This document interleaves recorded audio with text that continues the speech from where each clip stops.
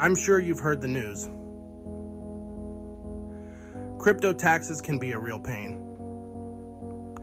But don't worry, we've got the scoop on how to pay less legally. First up, hodling. The longer you hold on to your crypto, the lower your tax rate might be, thanks to long-term capital gains. So, think twice before that quick sell. Next, try tax loss harvesting. Sell your underperforming coins to offset gains from the winners. It's like making lemonade from lemons, but with crypto.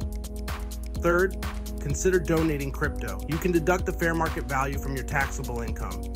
Feel good and save on taxes, win-win. Number 4, set up a crypto IRA. Grow your investments tax-free or tax-deferred. It's like a retirement plan, but way cooler. And finally, move to a crypto-friendly state. Some states like Wyoming have no state income tax on crypto. A state change for some sweet tax savings? Why not? Now, if all this sounds like a headache, check out CoinLedger. They make crypto tax prep a breeze, so you can focus on trading, not taxes. Remember, always consult a tax professional for personalized advice.